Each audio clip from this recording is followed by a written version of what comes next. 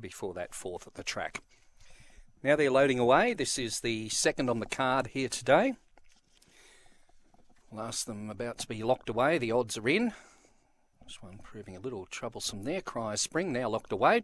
Evans now joining them in the boxes. Our Menace, Tamika Bay and Black Moscato drawn the outside. 400 the journey. The green light's on. Bunny in motion. They're set for a start. Ready. And away they go and racing. Winning the start, Our Menace will lead on, settling down. Pushing up Mauritian Rascal and goes to the lead. Mauritian Rascal leads down the back. Our Menace second, followed by Cry Spring. At the head of the rest, Sip Me Up. They're followed by Tamika Bay, and back at the rear, Black Moscato.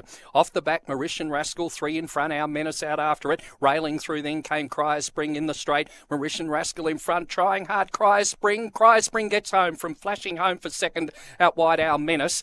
They're followed by, in third placing, it's between Zip Me Up and Mauritian Rascal, and the others well back, they were Black Moscato along with Tamika Bay. Stand by for placings. 23.60 odd the time here.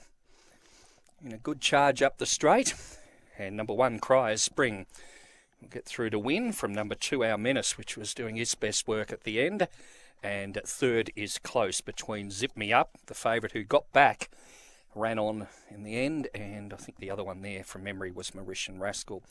But we stand by for the placings.